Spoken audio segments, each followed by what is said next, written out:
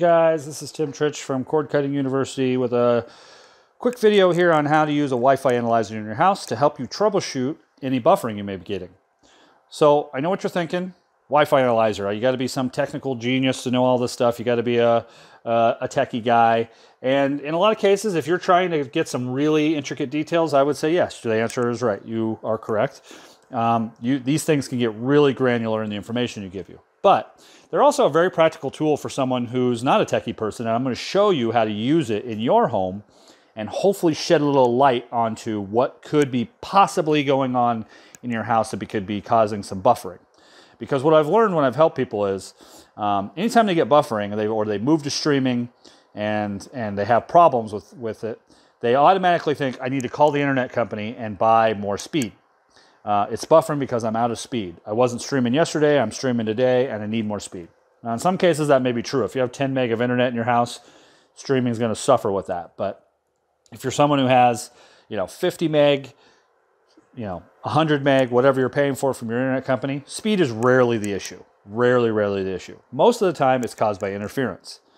So interference is caused from basically other devices and things in your home operating on the same frequency as your Wi-Fi network. So my recommendation since the beginning of time is if you're going to do any kind of streaming, you need to have a dual band router to do this.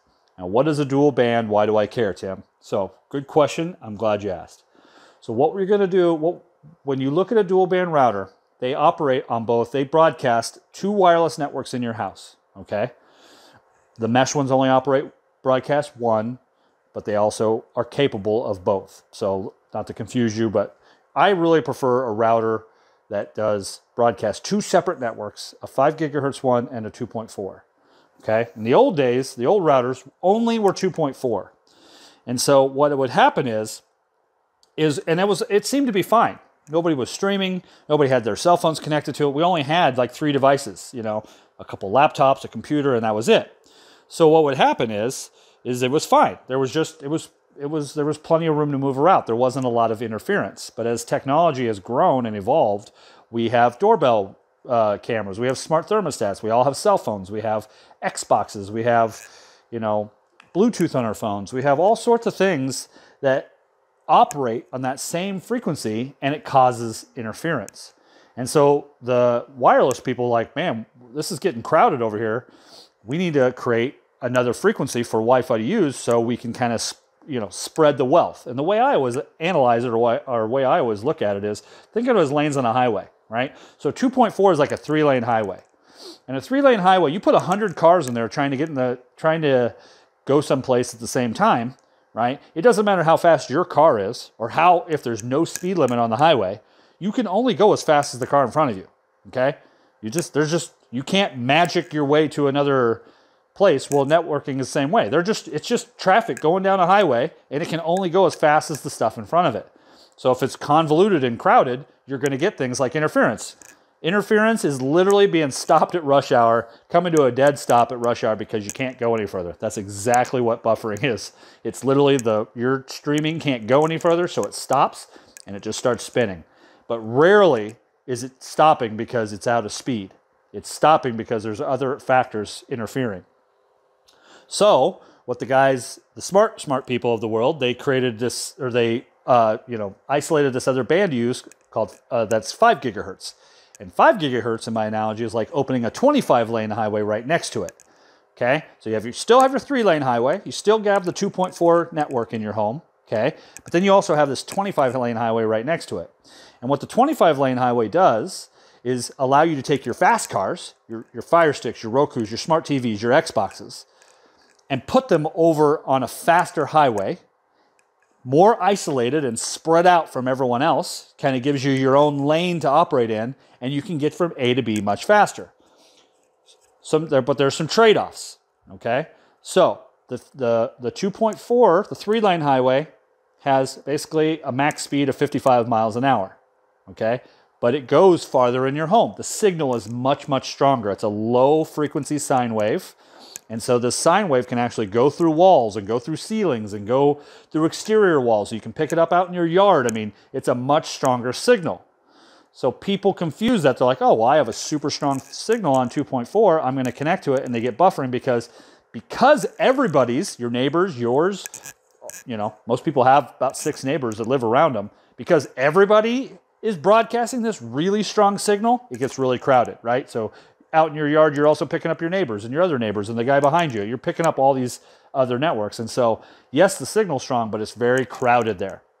Okay, it's rush hour on a 3-lane highway. All right, so what we want to do is we want to focus on putting our streaming devices, what you're getting buffering on, we want them connected to a separate network that's a 5 gigahertz network, and we want to make sure that they have good, strong signal. You want good signal, and you want to make sure there's not a lot of chaos going on. And I'm going to show you this tool.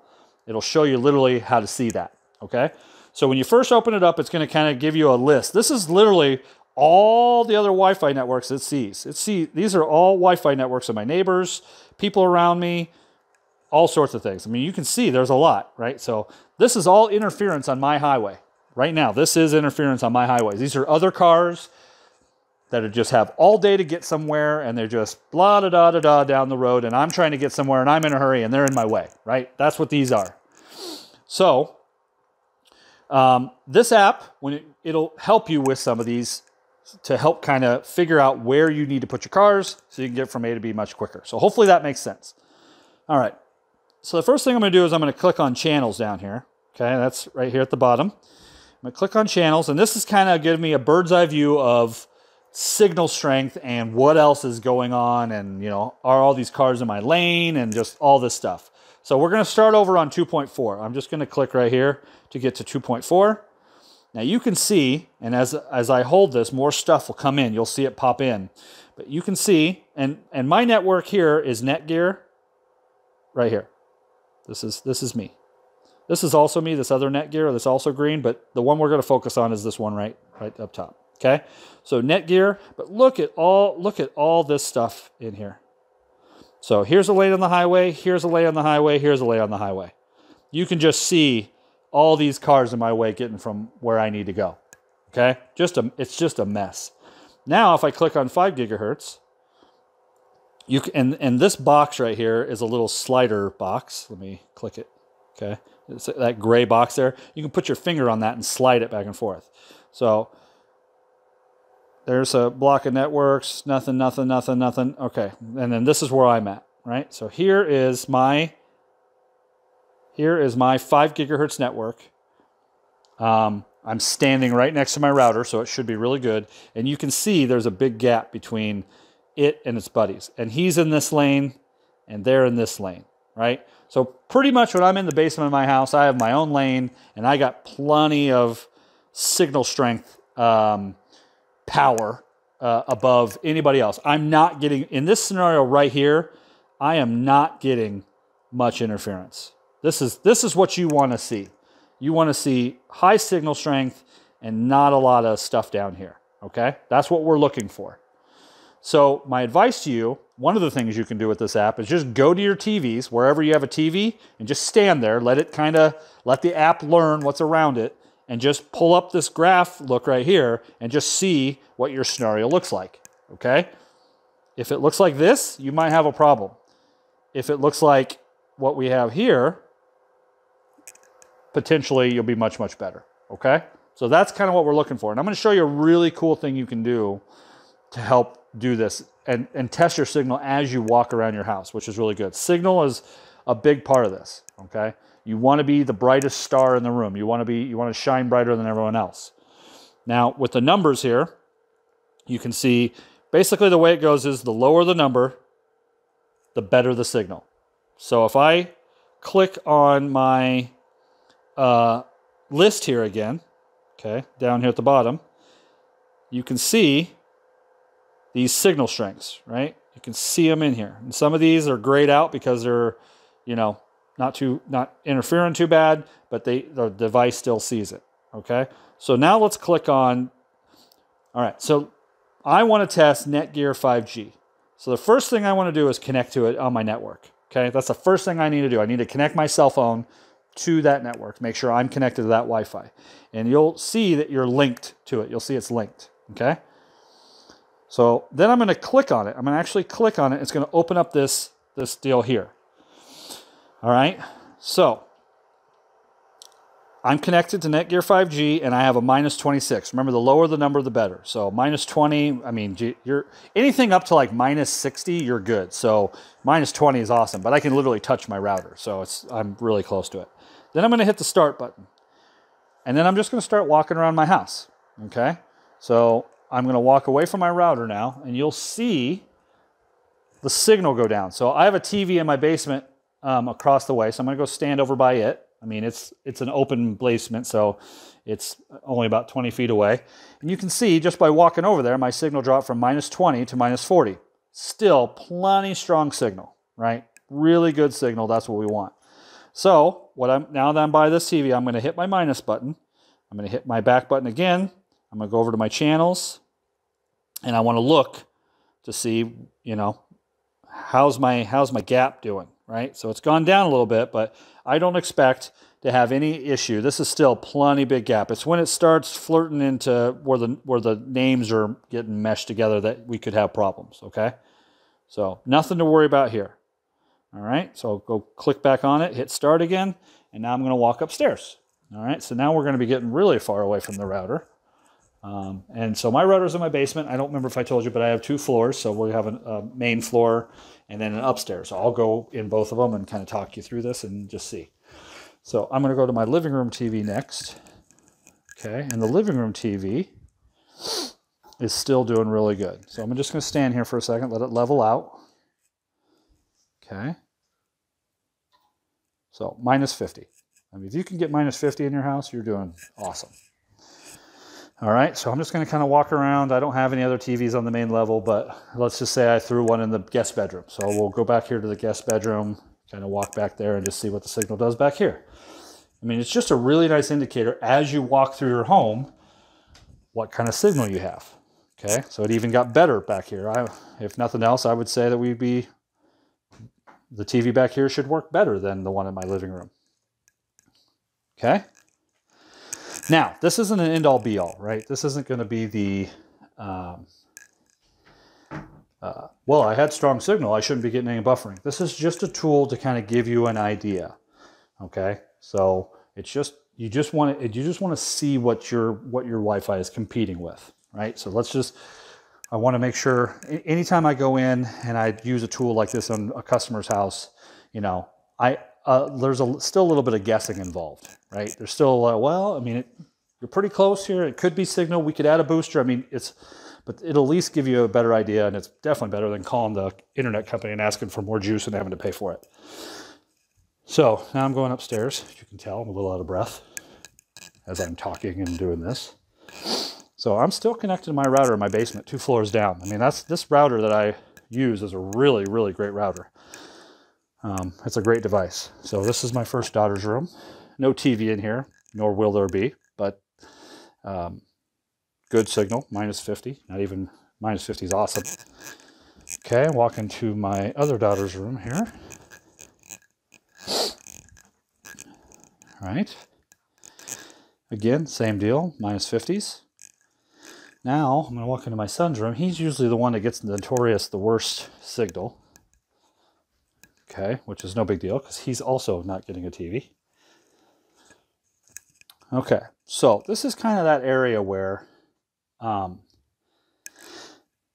you probably want to do something or potentially want to do something. I'm going to click out of this for a second and I'm going to hit back again and let it find everything. Go to my channel list and you can see right where I'm standing right now that these other networks are also they're in my house. Like I said, my house is a little different. That's not my neighbor's Wi-Fi. That's other Wi-Fi I have in my house while I'm testing this. But you can see that Netgear 5G is fighting this stuff right now. It's below it. So if my son did have a TV in his room, I would honestly fully expect him to have some problems. And this is just due to the fact that my router's in my basement. It's going up 2 floors. I already told you 5 gigahertz doesn't travel as well in a house. I always say that the signal on 5 gigahertz is like shooting a flashlight into a forest, okay? You shoot it into the forest, you can see the first tree, second tree, third tree, plain as day, right? Just light them up. And then they very quickly start to get darker and darker and darker until you can't even tell you're looking at a tree anymore, right? So 5G just doesn't do well as it's bouncing around my house and trying to get all the way upstairs. It just dissipates and dissipates and dissipates, and it just can't keep that signal that strong. So it's one of those things. Now let's quickly just look over here at 2.4. Oh my goodness, look at that.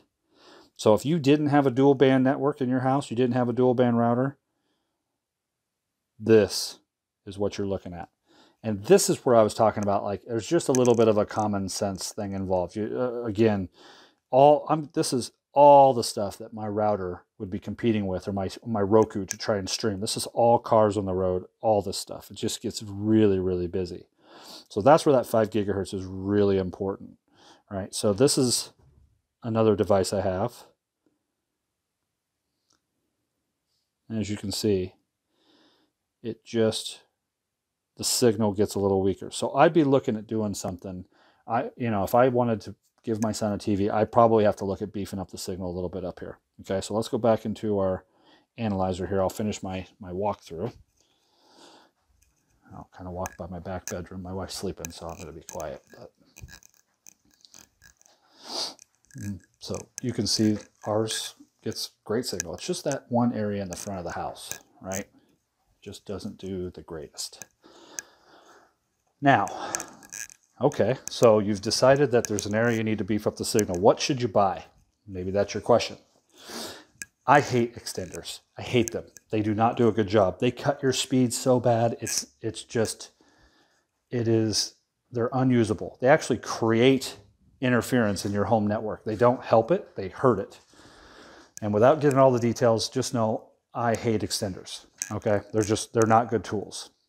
But one tool that I really like that I've been testing, and I think it does a fantastic job, and when I connect my phone to it directly and go up to my son's room, I'm in that 50s and 40s range again, is this guy right here. So don't get me wrong, Netgear makes a ton of crappy extenders, just like the next equipment company, but this guy right here is a really great device. This is the Netgear AC2200 X4S as in Sam mesh extender. It's about 170 bucks or 150 bucks, somewhere in there.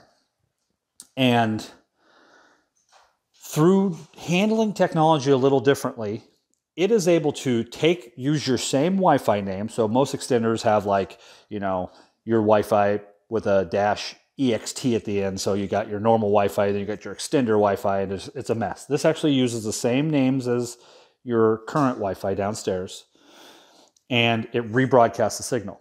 But it does it in a way that doesn't sacrifice any speed. And if I was connected to it right now, which I'm not, but if I was connected to it right now, I could go up in my son's room where we were just getting great signal, or not very good signal, and the signal will be much stronger, and I could run a speed test, and I'd be getting every bit of the speed I was getting downstairs. It just really is a great device. So if you're looking for a way to extend your network in your house, maybe your router's in your basement or stuck in a corner office or something like that, and you're just not getting good signal, I would look to one of these guys. I really like them. The good news is they don't have to work with just Netgear stuff. They'll work with any dual band router you have. As long as your router is a dual band, they will work with it. And so even if it's the one from your cable company, they'll work with it. So great tool. The way I look at it is, yes, it's a little more expensive than a traditional extender. And yes, extenders can work. They can it's like putting a Band-Aid on a flesh wound, or putting a Band-Aid on an artery wound, if you ask me. But, they can solve a little bit of the problem, but they're just a nightmare to troubleshoot. This guy, on the other hand, that I've been playing with has done a really, really great job. Hasn't sacrificed any of the speed, and really makes it super easy to deal with. And so, really great tool. And my recommendation is spend the money, right? So, this is your entertainment. This is how you're watching TV now, right? Streaming is the way we do things. Spend the money in a good piece of equipment that's going to be able to do it. Because the other thing that makes this thing really nice is it can handle a lot of devices, right? So there's kind of two areas that routers are weak in. One, some of them do a really great job in speed, but they can only handle, 10, 11 devices at a time before they start degrading that service. This guy can handle in the upwards of 30 or 40. So it really is a great device. It'd be a powerful addition to your house, and I highly recommend it. They do have a model up, which is really hard to say because it's the Netgear Nighthawk X6S. X6S.